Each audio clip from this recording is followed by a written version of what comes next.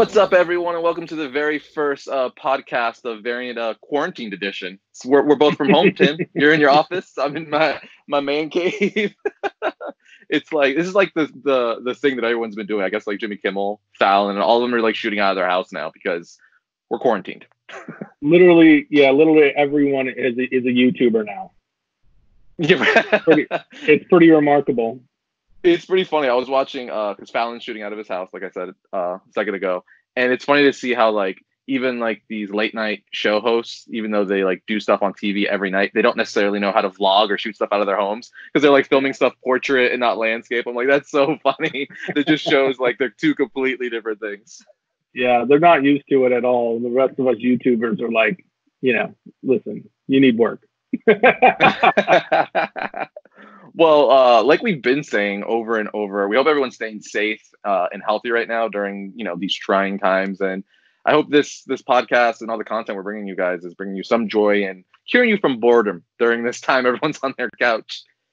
Yeah. It's, like we told you guys, we're going to continue to create content as much and as often as possible during this entire period, however long this lasts. Hopefully it's not too long. It's just as long as we need it to be so we can, stamp this whole virus situation out as quickly as possible. But, it's definitely a crazy time, and it's a crazy time for everybody. We're all kind of dealing with the exact same thing at the exact same time. In different ways, obviously, but it's such a unique situation in that way that everyone simultaneously is having kind of a universal experience.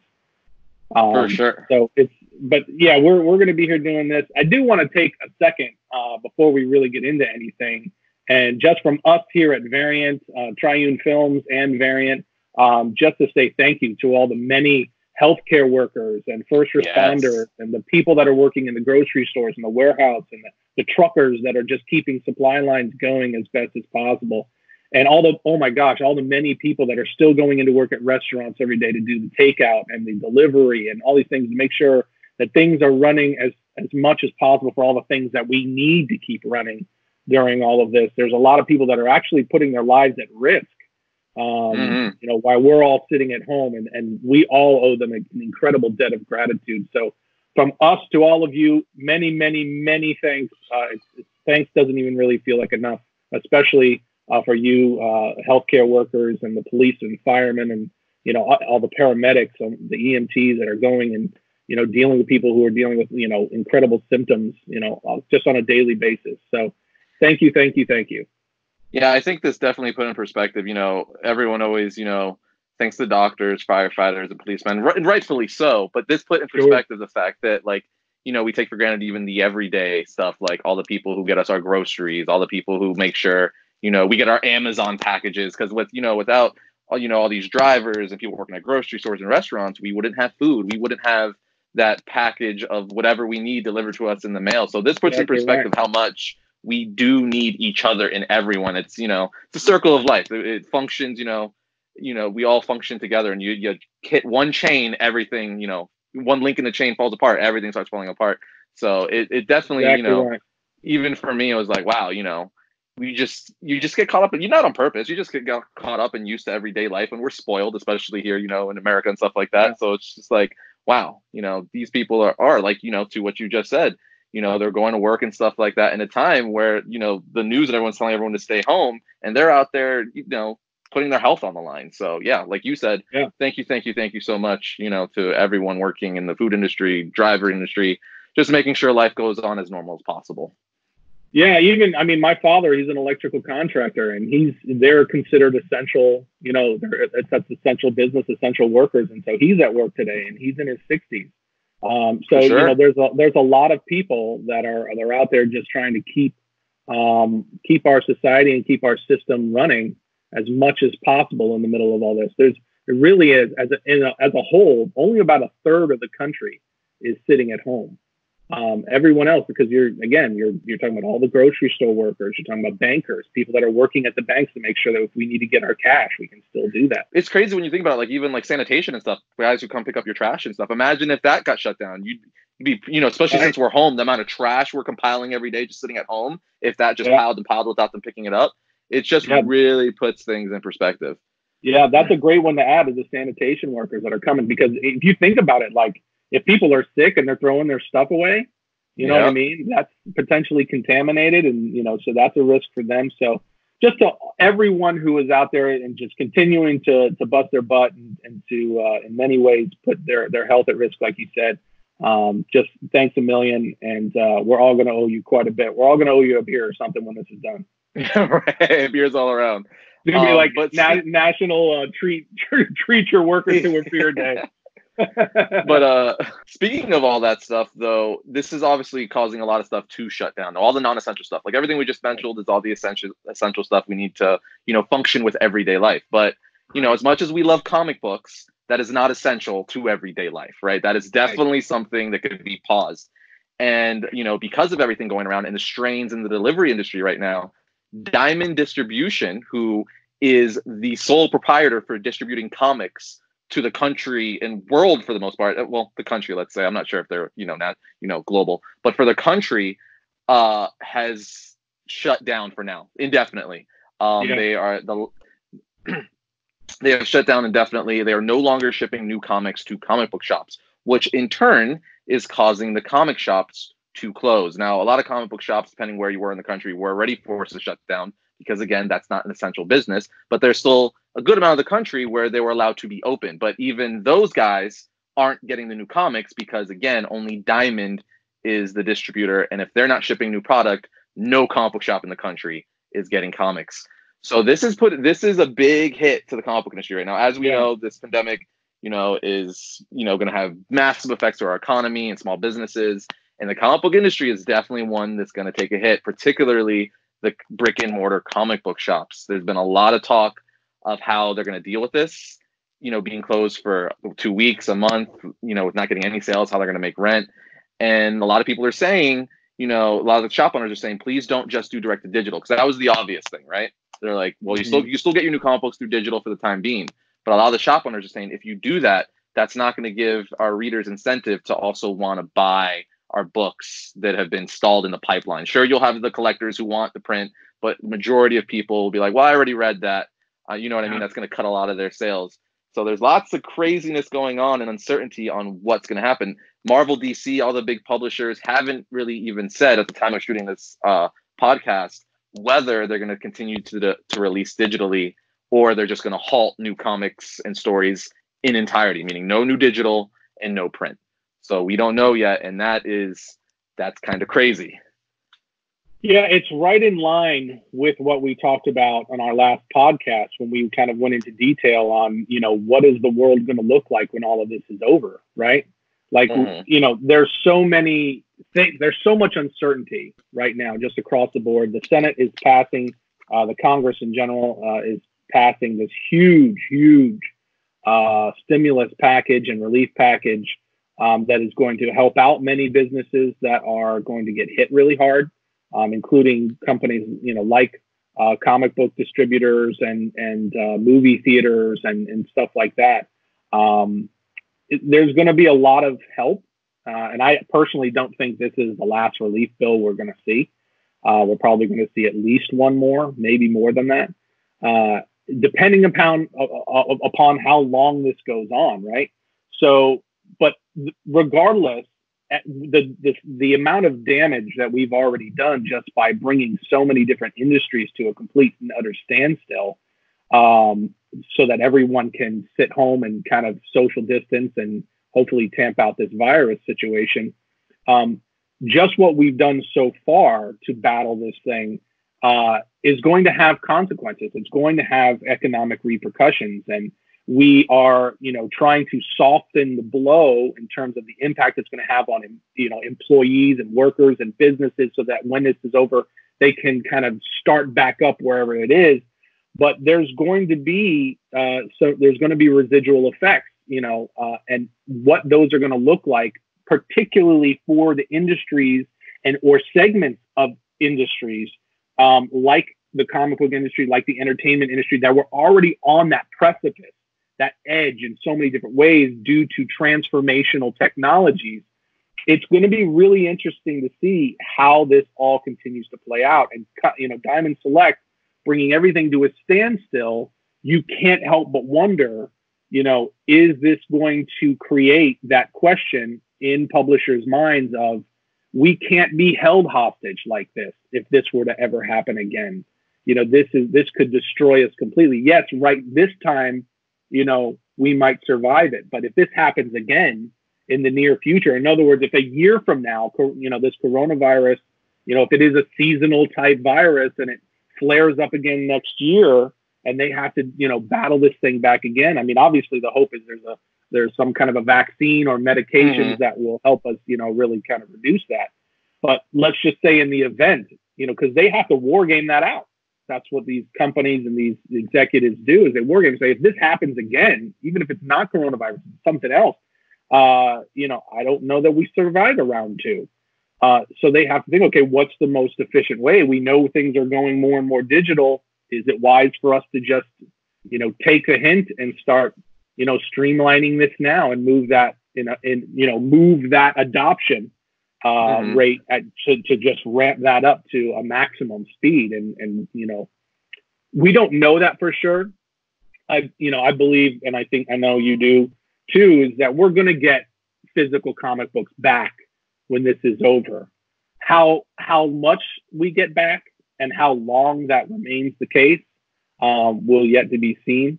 But it's going to be really interesting to see how this all plays out once it does get lifted, once they're able to start publishing again, because they're gonna be licking their wounds just as far as the economic impact of all this for months to come.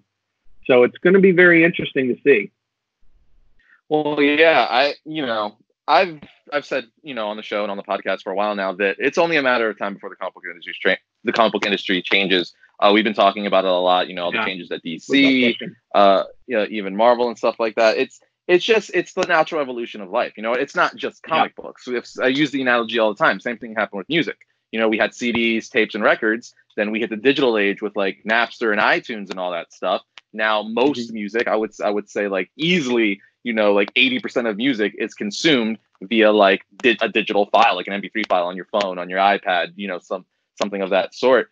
And even with movies, it's kind of happening. We see the same thing because of this pandemic happening with movies right now, even more so. The theaters are shut down. A lot of the studios are, going straight to video on demand. And then some of the bigger movies, they're like, no, we're going to hold, like Wonder Woman. Wonder Woman has been paused till August.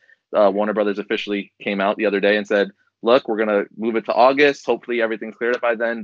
Patty Jenkins said on Twitter, this movie was meant to see in theaters. So they're doing that with some stuff, but then other stuff like Trolls 2, that's got a straight to video on demand release. Wasn't even in the theater for a week. It will only ever live digital now. So, which the movie theaters, just like the brick and mortar comic book shops, are like, hey man, that's not good for our business though. What's going on? And, I always think there's going to be a place for print comic books. Like I've been, right here, I got a Batman Adventures 2. I've got this in like 93, 94, still have it. I love print comic books. Had this for, 2 decades now, always will. So there's always going to be a fan base for that. There's always going to be people who want that. I'm one of those. But at the same time, I think the majority of people would rather digital, because as much as I love print and I still do collect them, I've said it all the time, I do read a lot of digital. I think I actually do read more digital because of our show and what we do. It's just easier, to have everything digital, especially when I'm reading late at night. I'm in bed. It's 11 o'clock at night with my wife. I just pick up my iPad. She's watching her show and I'm reading, I don't have to turn the light on. I'm reading something on my iPad. So it's just a natural progression of things. And I'm just worried that this is going to be that push to make it happen, to be a drastic change and not kind of ease into it. Like so the comic book shops won't be prepared. It won't be gradual where, everything evolves slowly and everyone kind of has their corners in place and stuff like that. But with this, I'm not saying it's going to be, but it could very much be like a drastic, almost overnight change where now you're talking about almost overnight, the majority of sales are digital. I don't know how quickly that would happen, because I do know the majority of the comic book industry survives because of print. The number of print sales still outweigh the digital sales by a lot. But in times of need and necessity, those diehard fans who want to read their stories, who want to know Punchline's origin that's supposed to be coming out in the next few weeks here, and all the stories that are, have been lined up for the year, we want to know what's going to happen. If we can't get our print, sure, we like collecting, but we still like the stories. That's first and foremost. Yep. That's why we read, right? Because you want the story. So you're going to buy the digital. And that's in turn, I don't know what the percentage is going to be, but that is going to draw a lot more people to digital because they'll be like, oh, I've been doing this for 2 months. I kind of like it. Maybe it is a little easier. I don't, save space. I don't have to drive to the shops. And, it's just, I'm not picking one side or another. It just seems like that seems to be the way life goes with everything, movies, digital, comics. So it's kind of sad. And I think like movie theaters, there's always going to be movie theaters. I just think in the coming years, it's going to be a little less. You know what I mean? Where back in the day, there was a movie theater on every single corner. This is just my personal opinion. But I feel like in the coming years, there's just not going to be as many Regals in Cinemarks everywhere. And I think the same thing has been happening with comic book shops, and that's only sadly going to continue to happen. But there always will be a market. I just don't think it's going to be as big as it was in the 90s and stuff like that. So, for the diehards, I'd say don't fret. You're still going to have your print. It's just not going to be in an abundance like it was in, the boom in the 90s and stuff like that. And this could be, the publishers could use this as a big push to be like, look, digital, because that's also going to be cheaper for them, right? From a business standpoint, they don't have to worry about printing, paper, shipping. It's a freaking file they upload to the cloud. You buy it for your $3, which is the same price as a print comic. That's another thing. Digital is the same price as print, which is kind of weird, but that's for another conversation. So they're still making their $3. So, there's a lot of things leaning into the favor of digital right now, love it or hate it. And, it seems like this could be the dawn of a new age.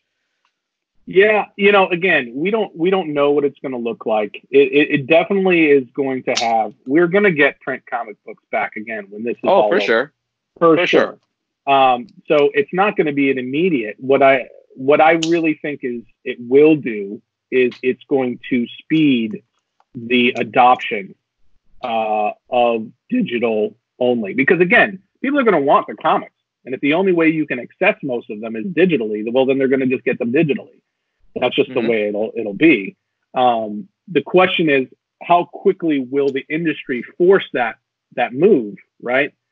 Because at the end of the day, these comic book publishers are businesses, and it's about survivability. So if they're looking at this and they're saying, look, everything is shifting, we're already seeing a certain percentage of our sales shift toward digital as it is. And then there's all these other potential issues, where comic book shops are going at it. Because that's the other big problem, right? Is that how hard of a hit are comic book shops going to take during all of this, right? Oh, for sure. How long they have to stay closed. They were already struggling heavily throughout the country. And I would say the United States. I won't speak for the world, but they were already struggling heavily throughout the country. So it's how big of a hit, how many of them are going to be able to survive this? And if you have this constantly shrinking number of comic book shops that are even ordering the print copies, what do you do to offset that, to keep that a viable aspect of your publishing side? So it's just they're mounting problems, and they're sitting down, they're going to say, again, this is about survivability. What is going to allow us to stay a viable industry for the next 10, 20, 30 years?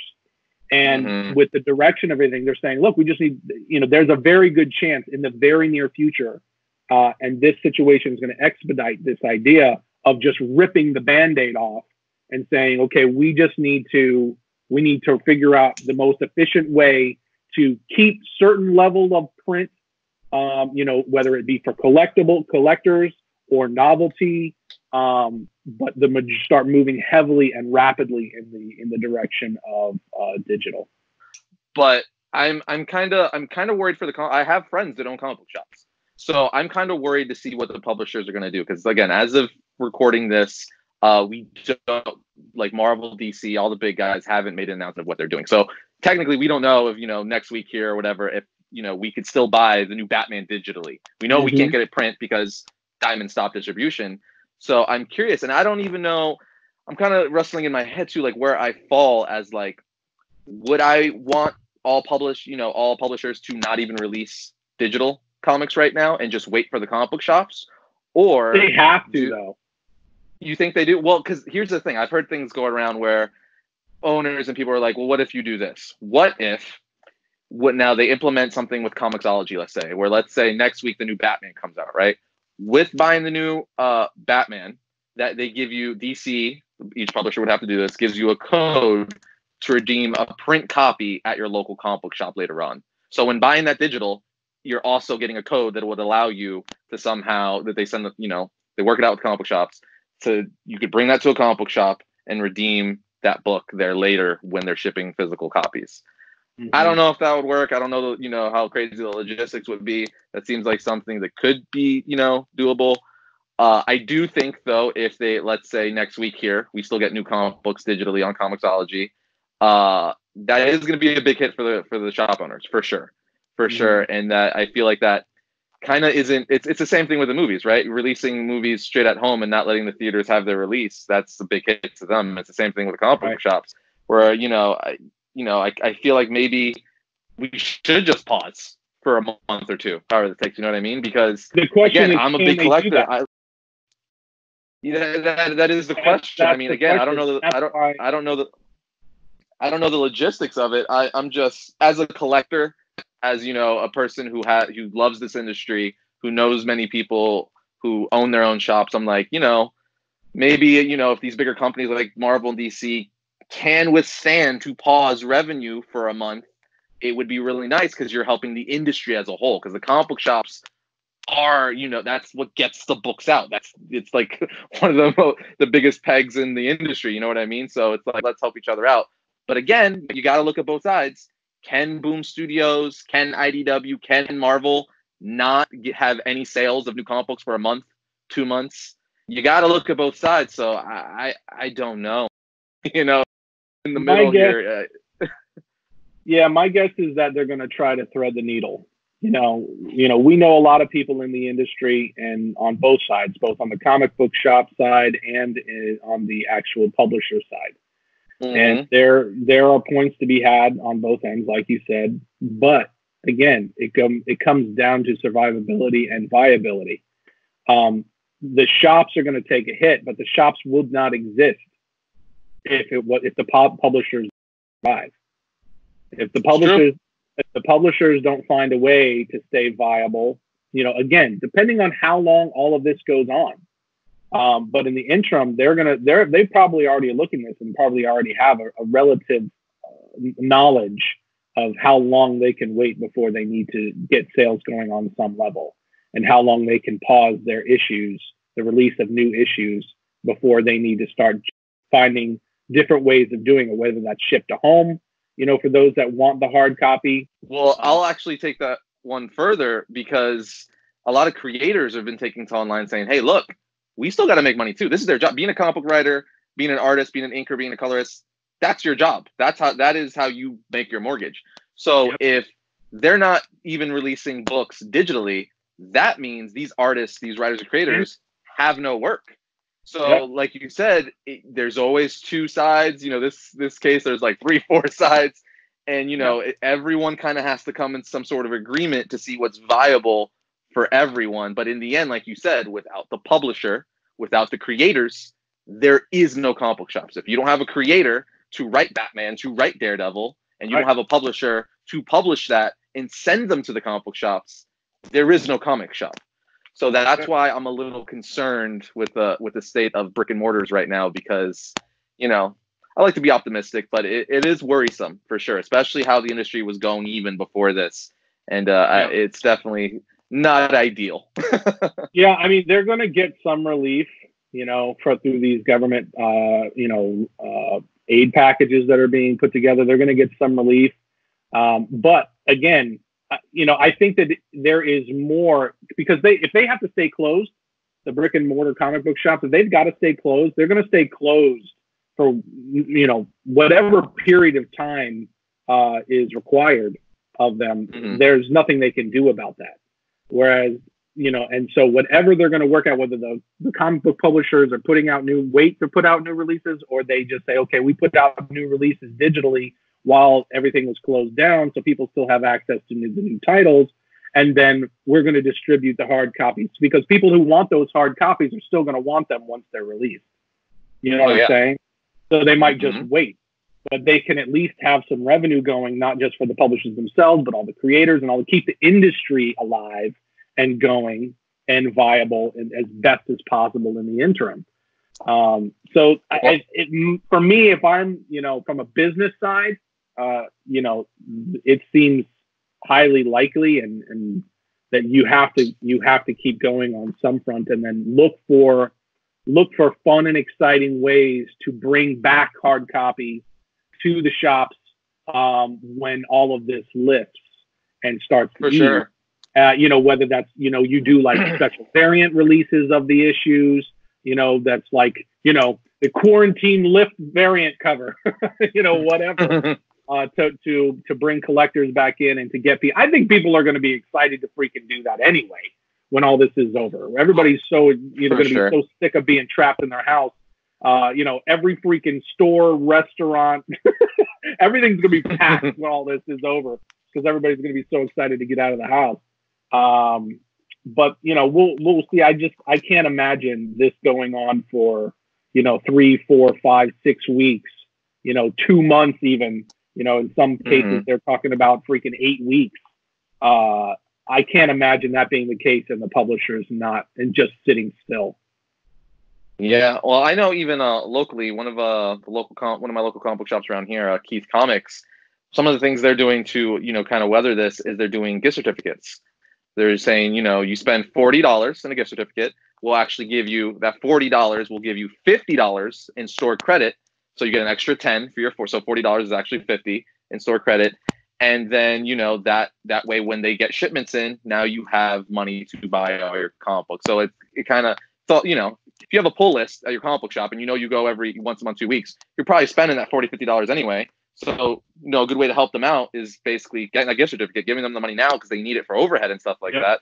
And then you're helping your local business and your comic book shop, especially if you have a pull list with them. That means, you're probably buddies with the people who work there. So I think that's clever. And I'm just, in times like this, it definitely makes people creative because out of necessity, you have to be, right? So I'm curious to see all the new inventive things that are going to happen. And, this is definitely something we got to keep an eye out because, the way things have been going in the world right now, things have been changing day by day. So, this could even look very different, next week, 2 weeks from now. So, we'll definitely keep everyone updated with this because this is the heart of what we do. This is the new books. Without, new stories, then we're just looking at back issues forever. So, but, that's not going to happen. We're going to continue to get new stories. How that's going to be, how we're going to get it, we'll see how things evolve.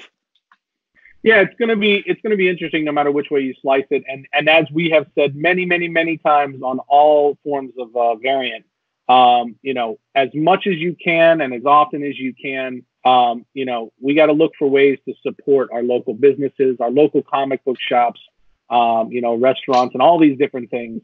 But in terms of our conversation, these local comic book shops, look for ways to support them. And if that is going out and floating them some cash by buying a gift card that you can then redeem later on, anything that we can do to help them right now, they certainly could use it. So that's something we all should keep in mind. Again, we'll keep our eye on this as things develop, and hopefully we get an announcement from Diamond or Marvel and DC soon on when they'll start shipping again, and what's going to happen as far as getting these new stories, because we're like mid-story for a lot of big stories right now. With Donny Cates on Thor, James Tynion on Batman, we are like in the heart of it. So I know that'll definitely upset a lot of people if that all comes to a halt, but we shall see. Yes, we shall. But with that said, on a more positive note, we got some good news coming out of the Star Wars universe, Disney Plus to be exact. Mandalorian season 2. Your girl, I know you're a big fan of her, Rosario Dawson, has been cast to play Ahsoka, one of my favorite. One of everyone's a fan favorite Star Wars character. She was introduced to us by Dave Filoni in the Clone Wars and all those animated TV shows for Star Wars, and she's awesome. She's a relatively new character, all things considered, but she's become a fan favorite because she's dope. She's got those double lightsabers and everything. She eventually gets the white lightsabers.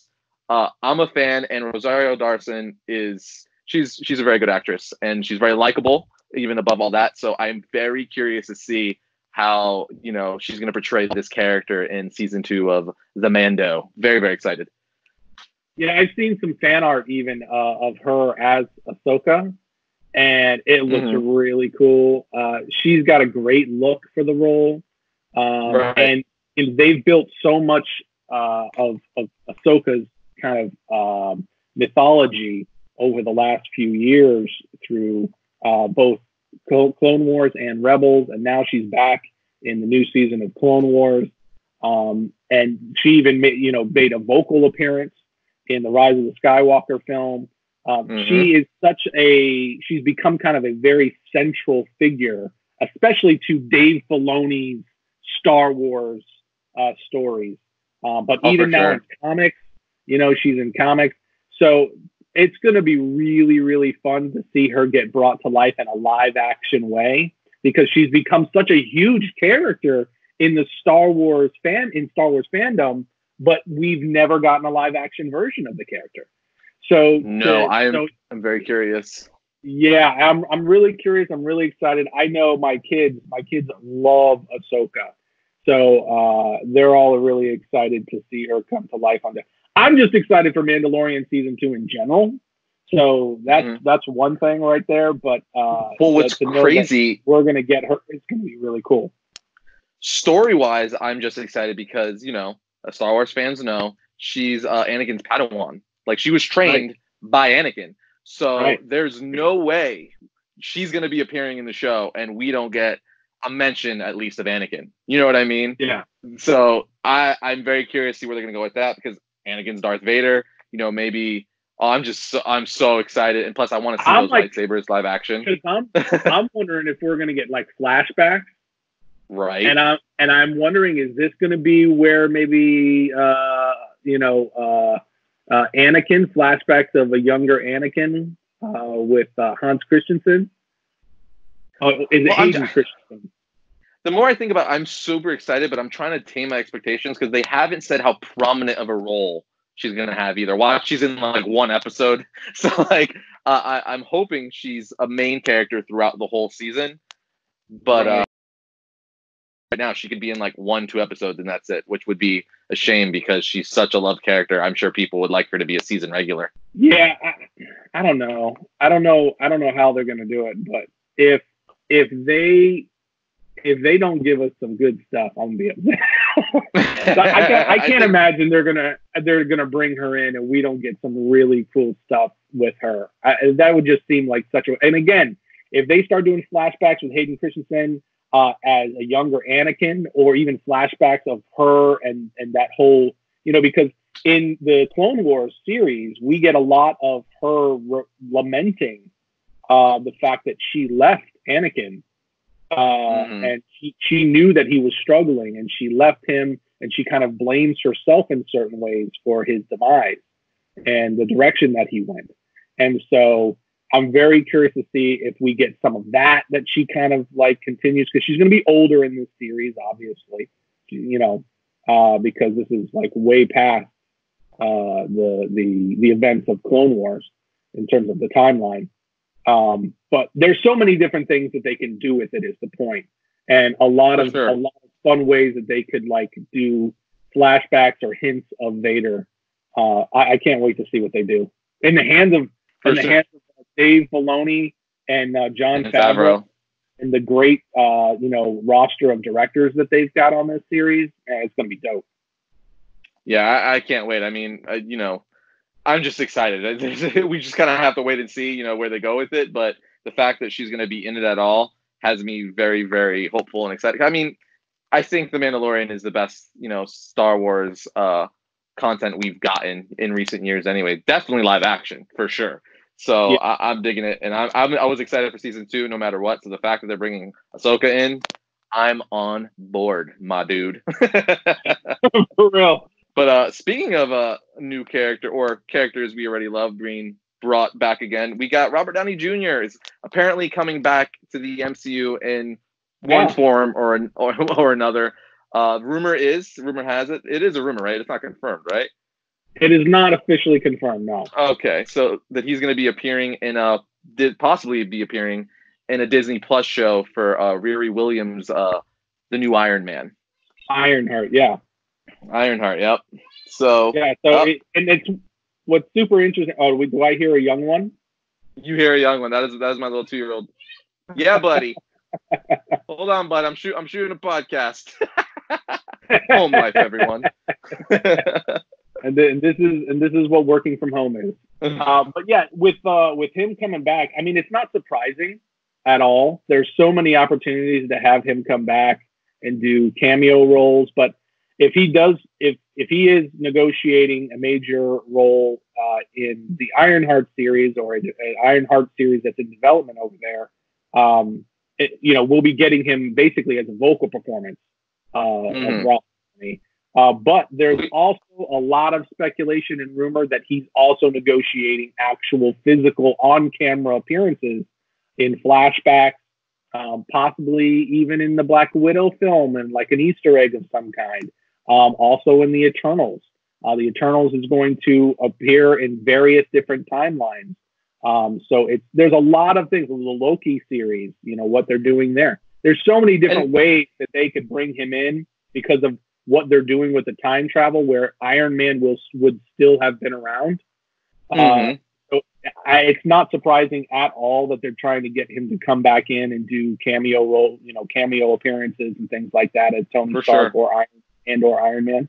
It's just a matter of like what I know. His price tag was huge, and apparently, and this is the rumor, that his price tag has come way down to accommodate, especially after the Dr. Dolittle film, I guess, didn't do so well, and he was, heavily invested in that. So I guess that played a little bit of a role in his negotiation. But I love him as Tony Stark. For me, he will always, and for pretty much everyone, he will always be Iron Man. So I'll take whatever they'll give us. For sure, yeah. I know, like you said, one of the rumors is he would be basically the new Jarvis for Riri Williams' Ironheart, which I think would be very clever if they went that route to have a vocal performance. But also, like you said, dealing with time travel, even prequels, like they're doing with Black Widow, it's endless. You know what I mean? So if you're gonna go that route, you could just have them in everything as long as it's prior to Endgame. So or even who knows? I mean, if now they're messing with timelines, comic books, they could even bring them back if they wanted to. I don't think they would go that far.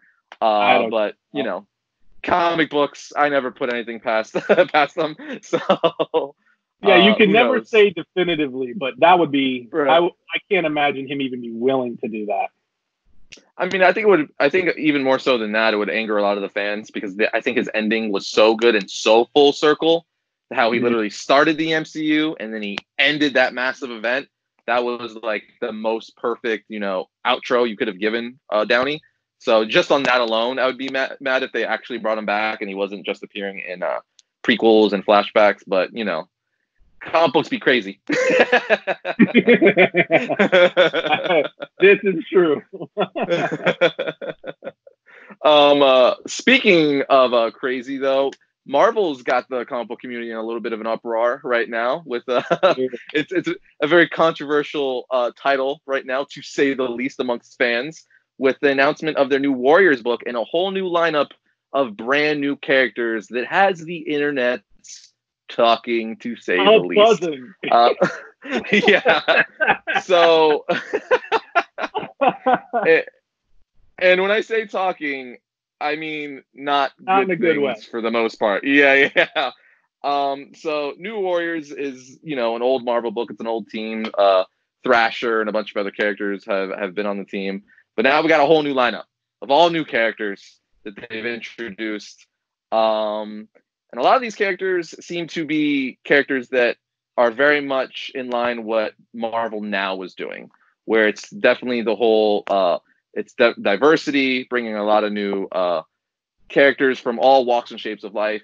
And, the internet is responding to it. Yeah, for me, this takes what they did in Marvel now and puts it on steroids.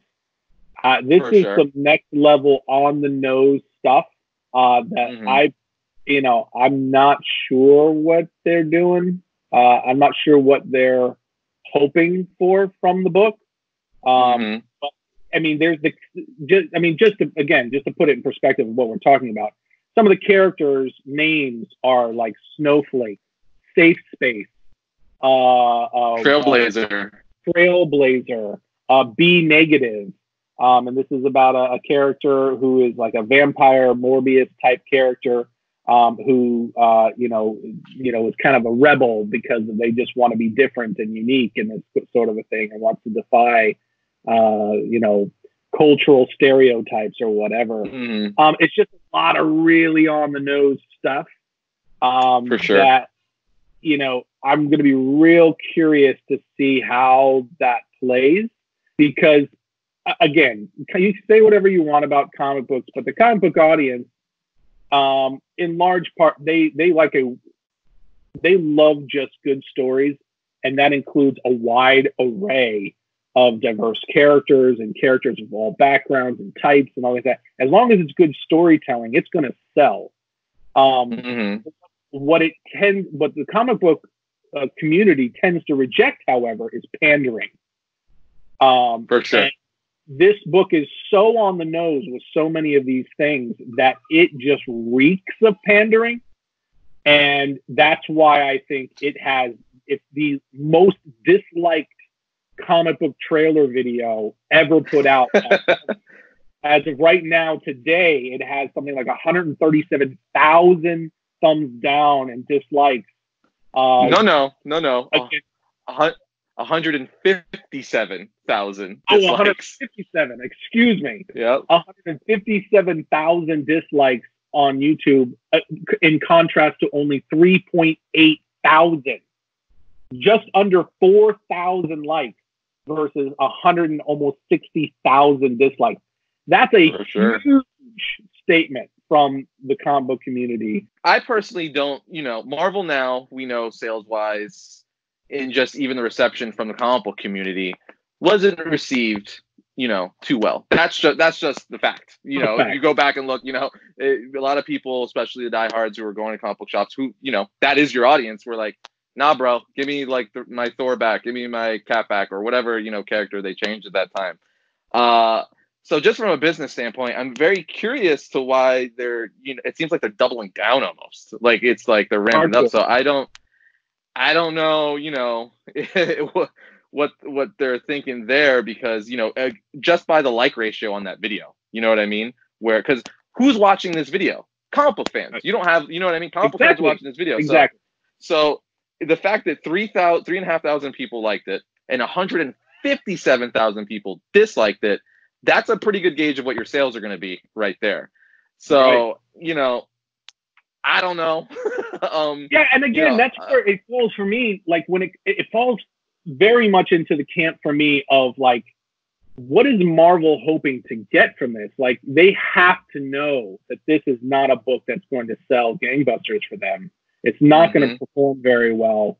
And so is it just is making political points and social points, are they that focused on that they're just okay with losing money?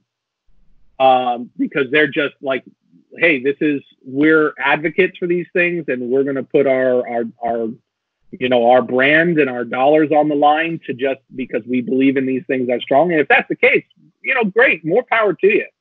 That's, this is America. You can do that and, go nuts.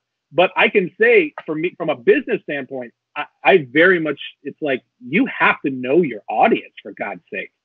Well, you got to know your demographic, and they're catering here and pandering to such a very small segment of their demographic that, and that's not to say, look, if you like this book, if you want to read this book, then awesome, more power to you. That's not the point. The point is that there's a lot of people that are going to look at this and go, that's over the top, just out disinterested.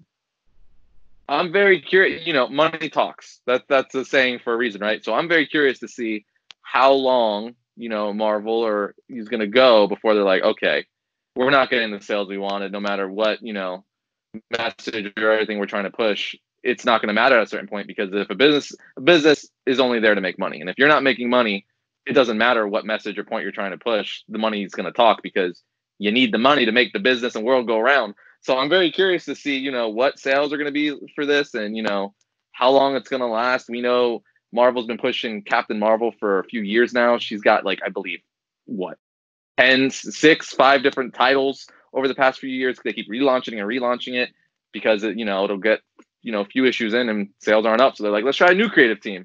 So I don't know how willing they are to like push all this kind of stuff and see what their headspace is, but we're gonna find out. So time will tell. But if we know really anything,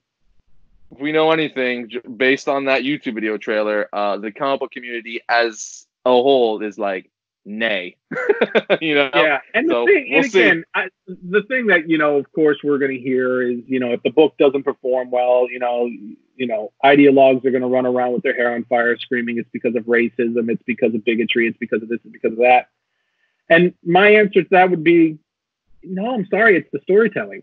I'm a firm believer in no matter what story you're trying to tell, saying you're cool or showing you're cool doesn't mean you're cool.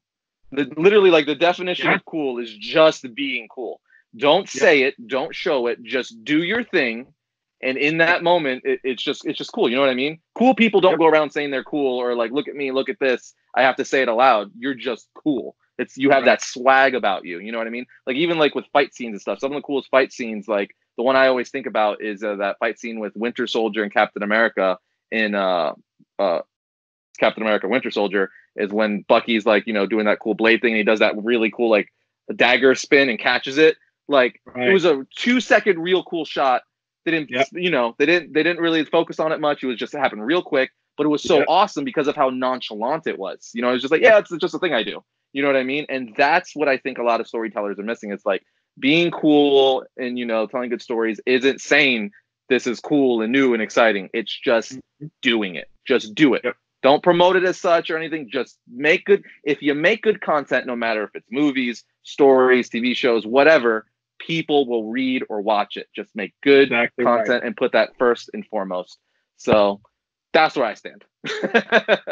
Exactly. That's exactly right. I mean, that really, everything you just said is really at the heart of what I mean when I say it's because of the storytelling. It's the storytelling is the central part of all of this. And when you're this on the nose with your, it's like watching a movie where the entire movie is just expositional dialogue, right? And they're just telling you everything, and they're just talking down to the audience or whatever, where they're just treating either they just don't know how to tell it in a way where the audience can kind of come along for a ride, or whatever the reason is. You wind up coming out of there just feeling like what did I just nothing? You know what I mean? I didn't go on any kind of an adventure. I didn't go on any kind of a journey in this story. I just watched a bunch of people tell me a bunch of things. You know what I mean? And that's very much what it seems like this book is, where it's just going to just be very preachy, and it's just going to be very in your face about, whatever particular political points or whatever that or social points that they want to make. And the reason I say that is, especially when you look at the characters, even how they're designing the characters, how they're naming the characters, how they explain the characters and the reasons and the motivations for the characters in the trailer itself. It's just like how is that going to be? Like, how is that going to translate to any kind of an exciting story that you're going to want to follow? Unless, again, you fall into that very specific camp ideologically. You know what I mean? If you fall into that camp and you're like an advocate yourself and that you're very passionate about those things, then that's the group that this book is going to appeal to, at least initially. But again, even it's like, how long is that going to last? And how many people is that going to be? Because most comic book readers, we're not going to comics for our, to be saturated in, some sort of, political campaign or, social, campaign or some. We're going to read good stories, just like you do when you pick up any good book. Or you turn on any good movie. You're looking to be entertained and have good stories. So I don't know. Maybe I'm very curious. Maybe it'll surprise us, and it'll be like it'll be a great comic. Yeah, that's what I was gonna say. Read it, see where it goes from there, and see how the majority of people, like it, if they gravitate towards it or not. Because again, the sales aren't up there. It's only a matter of time before we get a new creative team, or they cancel the book or relaunch it or what have you. But with that said, I think that brings a close to our very first podcast, quarantined edition. Yeah, the quarantined editions will roll on from our they will live from our homelands. And we should have said that earlier. Obviously, we hope the audio and video is, at least decent quality. But given, both our individual at-home internet connections, we are at the mercy of our internet providers. Yeah, that is definitely one thing that I will mention is the video and audio quality is going to be a little bit tougher as we do this, because everyone is on the internet, most namely all the young people and the kids that are usually at school during this time. For sure. Streaming and playing video games and doing all these things. So it's putting quite a strain on the infrastructure, the internet infrastructure. But also, this is also the first iteration of this, because this week has been a little crazy making the transition from the studio to home. Oh, so for sure. I'll have a different set the next time. This is what I had to do today. But yeah, this has definitely been a learning curve for me, because just having to figure out like how to make things look good in a room that wasn't meant to be shot like a studio. You know what I mean? It's and that's not usually what you do. You usually have me and a couple other guys that like set all these things up, so you're having to kind of like deal with phone calls hey. Yeah, I'm the pretty face. I'm the pretty face that's not so pretty. But yeah, I think it's going to be fun. We're going to do some fun stuff over the next couple of weeks. We're going to do some Instagram lives and some more social media stuff that we usually do, and then we'll keep this stuff rolling. But it's going to be fun. But with that said, we'll see you guys next time when we talk about all things comics.